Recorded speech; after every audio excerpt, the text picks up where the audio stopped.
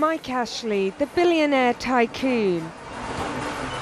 And then there's his workforce, some of whom he's failed to pay even £6.70 an hour.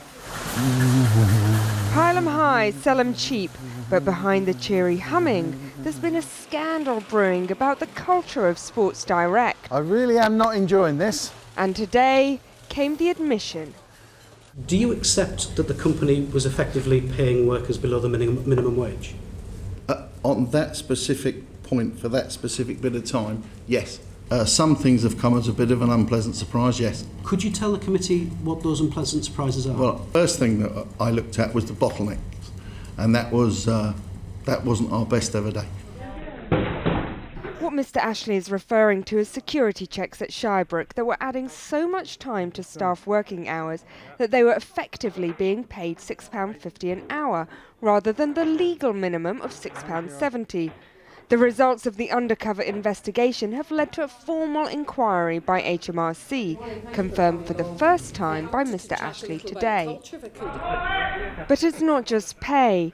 Union Unite today submitted an explosive dossier packed with details about a company culture full of bullying, where work conditions were likened to that of a gulag. These are conditions that are just unacceptable in 21st century Britain.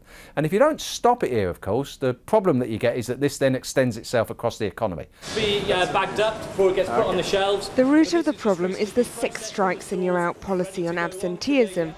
It's enforced so rigorously that sickness and even taking time off to have a baby count against staff, which has created a powder keg of pressure, sparking an unusually high level of accident reports.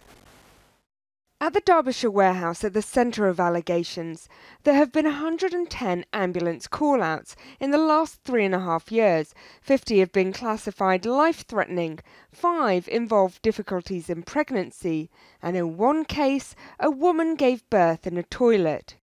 There will be things in a company that size that do happen that shouldn't happen. I didn't build Sports Direct. Sports Direct built me. You understand? It's like going out one day and you've got a tiny little inflatable and you're in control, and the next wake up one morning and you're on an oil tanker. Mike Ashley stands accused of a 0 hours culture. In fact, 1/5 of all 0 hours on the high street are through Sports Direct. Altogether, 79% of his staff are employed on that basis, with just 200 people employed directly at his warehouse and 3,000 through an agency. And on reducing the percentage of staff on 0 hours? Some of our top people have come from the zero contract employment. Oh, that sounds positive. Would I think that is a reasonable thing that you're saying? Would I think Sports Direct should be able to review that without me and at least make the easy first little step?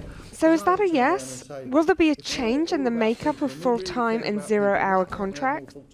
I've got sympathy, but I'm not sure. So that's a no then. And he was also pulled up on the company's draconian response to tardiness. If you were a minute late, you got docked 15 minutes pay. You ask me what I think it's unacceptable. You ask me what I think it's unacceptable. If I thought it was acceptable, I wouldn't change it. Then there were the allegations about women being targeted sexually, and the response very much in the unique Ashley style. Are you absolutely sure you can sit here and say there's no, what you would call sexual within the office? Harassment happening in Sainsbury's? The difference is... I think there probably is, and Sports Direct therefore has to pull its socks up. Simple as that, fellas. Not just girls. So you're accepting there's a lot of wealth, a lot of it's gone to you. Yeah. You've created a lot of wealth, you've done something absolutely remarkable. Do you think your company has outgrown your ability to manage it? Probably, a long time ago. True of the organisation. But he quickly added, and who am I going to easily get to do that's going to guarantee we get a better income? That's the wrong word. What do I mean? The result. Outcome. Sorry, did somebody say something at the back? Right, okay. So, they were helping me with the words, I think. even when he makes a mistake, Ashley a master at playing the crowd. Thank you. He left Parliament having done the same with MPs. To watch him is to be beguiled. But for Sports Direct, the problems haven't just disappeared, with public scrutiny now zeroing in on the delivery of his promises.